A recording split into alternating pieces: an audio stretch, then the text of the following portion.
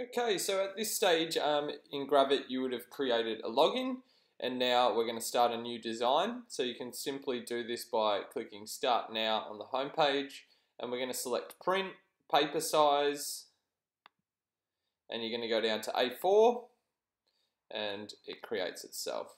The very first thing we're going to do is going to put on our grid. So what we need to do is go to View, Canvas, and Show Grid. So as we know in Planometric, with these squares here, if we zoom in, if you go directly halfway between the squares, this is 45 degrees. Okay, so that allows us to draw in Planometric. So the first thing you need to do before drawing anything, any objects of your kitchen onto your page, is simply pick a starting point, and we're going to draw the height. Okay, so to draw a straight line, simply use your pen tool, click once, hold shift, and then click again, and we have our straight line. And so our walls are all the same height. We're simply going to copy and paste this same line, so Command C and Command V.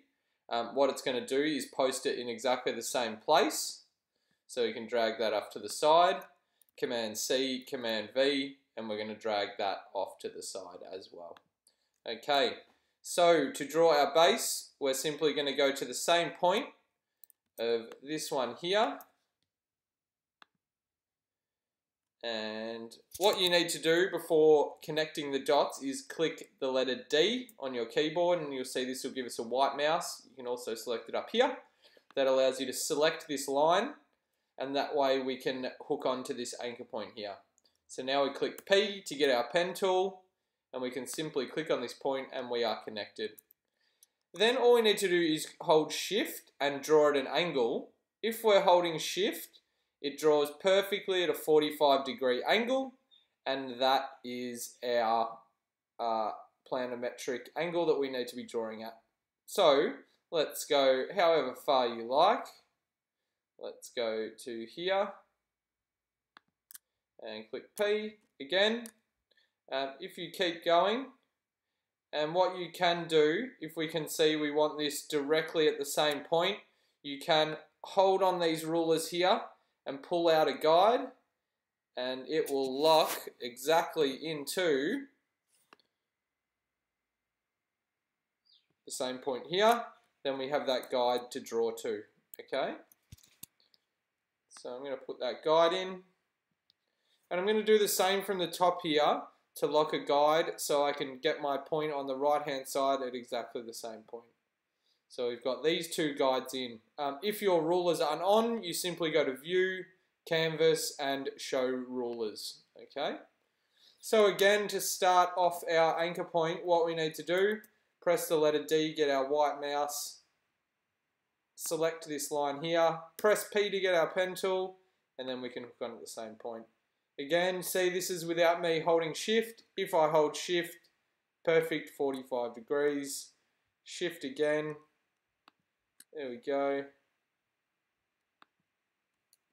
And there we have our base layer. Then with these lines, all we need to do is simply drag these and put them on the same point here. Now we've got all the same vertical heights.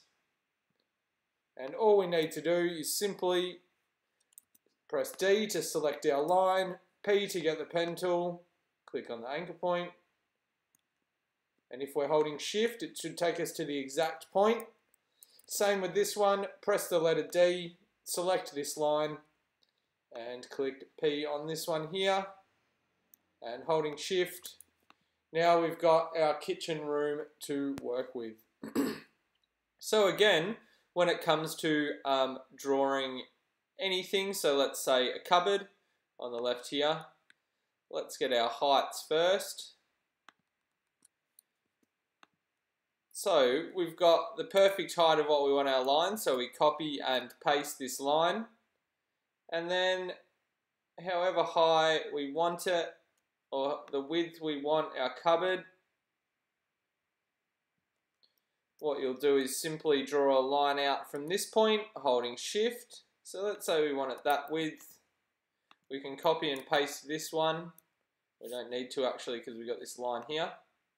All we simply need to do is place this line on the correct point. Command C, Command V.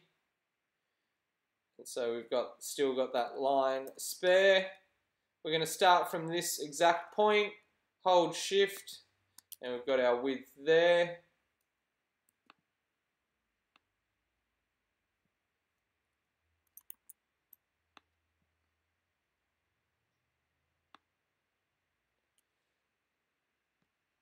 There we go. And then we see the top points are empty, we need to select this top point.